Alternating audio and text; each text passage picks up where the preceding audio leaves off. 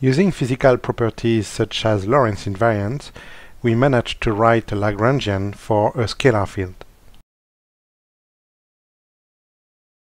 We also saw that if we take only the quadratic terms and if we take the classical limit, we get the Klein-Gordon equation, which in relativistic quantum mechanics describe a free particle. Therefore, we associated the non-quadratic terms to interaction. So we will first turn this term to 0 in order to get a Lagrangian describing free scalar field without interactions. The resulting Lagrangian is called the Klein-Gordon Lagrangian because it gives the Klein-Gordon equation when we plug it into the Euler-Lagrange equations. So let's plug in this Lagrangian into our expression for the path integral. It turns out that for a Lagrangian which is only quadratic in the field, we get a path integral which can be solved exactly. This is one of the few cases, if not the only case, where we can get an exact solution. So for that we will first rewrite the kinetic energy term using an integration by part. We use the integration by part to make this derivative acts on the other term. And as before, we consider our field to be 0 at the space-time boundaries. So that's the only term which is left from our integration by part.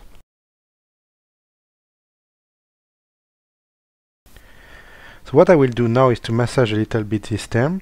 So far each field is expressed in x, and what I want is one expressed in y and one expressed in x. So I will introduce another space-time integral and a delta function. So we did that so this term can be expressed as an operator function of y minus x. This is now expressed as a Gaussian integral.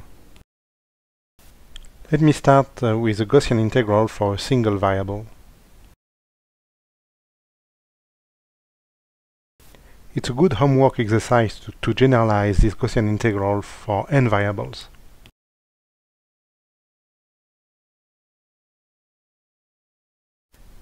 Where x and j are vectors and a is a matrix and a minus 1 is its inverse.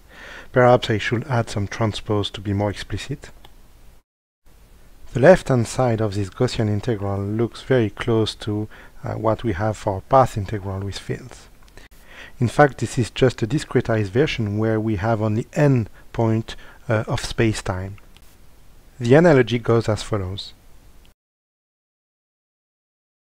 Applying this analogy to the right-hand side, we can write the solution for the path integral,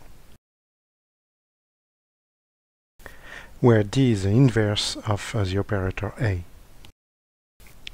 C is just a constant which does not depend on the source, and as I'm essentially interested in how the field reacts to the action of the source, this is not a very important object in itself.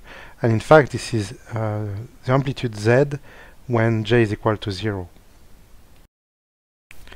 We can't claim that we have solved the path integral yet because we still have a bunch of integrals in an exponential to take into account. However, this is a much simpler version than what we had before, because with the path integral we had an infinite number of integrals to take into account. Now we only have 8 of them. In fact, only the phase really matters, so it's common to rewrite this expression as. Indeed, we see that the action of the source is to change the phase of this amplitude. Therefore, this quantity W, which we also call the effective action, is really what is important if I want to quantify what is the response of the field to the action of a source. But we are not done yet because we still need to specify what is D. This is called a propagator. Indeed, we can see this equation as I have a source which induces a perturbation of the field in space-time position x. This perturbation is then propagated from x to y by the propagator. So the way I define the propagator is as the inverse of the operator A. We know that in the discretized case, the inverse of a matrix A is given by A times its inverse equal to the identity. Written in terms of the matrix element of these matrices we have. But the matrix elements of the identity matrix are 1 if I is equal to j and 0 otherwise. So that's just a Kronecker delta. If we now take the continuous limit of this equation, the sum becomes an integral and the Kronecker delta becomes a Dirac delta. The 4 here means that we are in 4 space-time dimensions. So we have, in fact, 4 delta functions, the product of 4 delta functions, one for each position of space and one for time. Using the expression for A, we can then write the integral is killed by the delta function, leaving us with. That's a fundamental equation which I need to solve in order to get the expression for the propagator.